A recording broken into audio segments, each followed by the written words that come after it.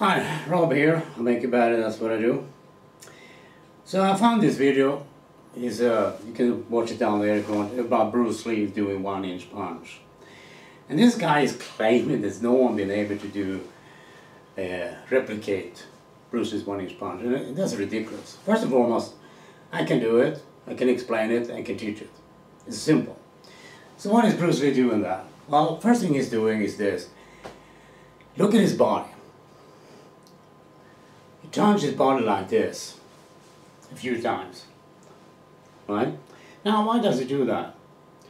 Because this is what happens with the body when you're doing the 1-inch punch. This, if you do this alone, there's no power here, right? So to create power, you need to use your body, utilizing your body properly. So what is the Bruce doing? Look at this. First, I hold my hand like that. When I turn my body back like this, my hand stands in the same place, right? So I'm going to turn my body slightly, and then when Bruce does that, he puts his weight onto the front hip, a little bit forward.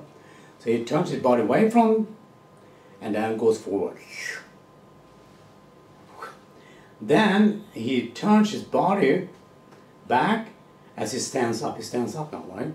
Now when he stands up, look at my arm and hand now. He moves forward. Where do you think the power comes from? This is simple body mechanics. So Bruce does this a few times, and then he does that. And then you have a 1-inch punch. He just stands up and turns. And then he stands up and punches. That's the power move. Now, obviously, he practiced that. He did it for a long time to optimize it, to make it more efficient. And you go, you know, like that. You see how much my body turns? Because the mechanics in this, when you're standing up, is what happens. And when you do that correctly, you will feel the power because you're using your whole body weight, because your body goes into this, forward, boom, boom. It's just that. Boom, boom. Once you drop down, a little bit forward, you're standing up, and you use your whole body weight into that, and you are down. And this is, you know, the reason why this guy is telling you and everybody else that no one has been able to replicate Bruce Lee's 1-inch punch in 50 years or whatever, is because he doesn't know what he's talking about. I have a skill set that most people don't know exists. Last year I looked at Sandra Näslund. She's a ski cross. She competes in Olympic events also. You know, it's an Olympic event, ski cross, against 3 other ladies. And she won like 23 events in a row in that kind of sport where everybody started at the same time. So obviously she's doing something different than other ladies do. And I looked at that and it took me a couple of minutes to understand, oh, that's what she's doing. And here's the thing, now I can teach that to the other ladies, but I have no experience in ski cross whatsoever because I don't need that. Because I can teach them to ski cross faster and compete better. The people coaching those ladies who has education and blah blah, they can't do it because they don't understand what they're doing, apparently.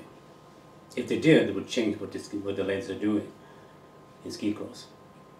And this is very common out there in the world. You're going to have people telling you that no one has been able to do things, but you have people like me who can, you know, who can do it, replicate it, and teach it, and explain it in a way that, you know, you can understand.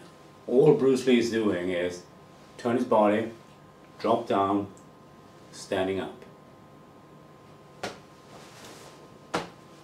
Once you practice that to the extent, you have your whole body mass going into this, and that's where the body comes from. The body helps create the power. Yeah, otherwise, you know, you have nothing. You have the arm, and that's nothing, right?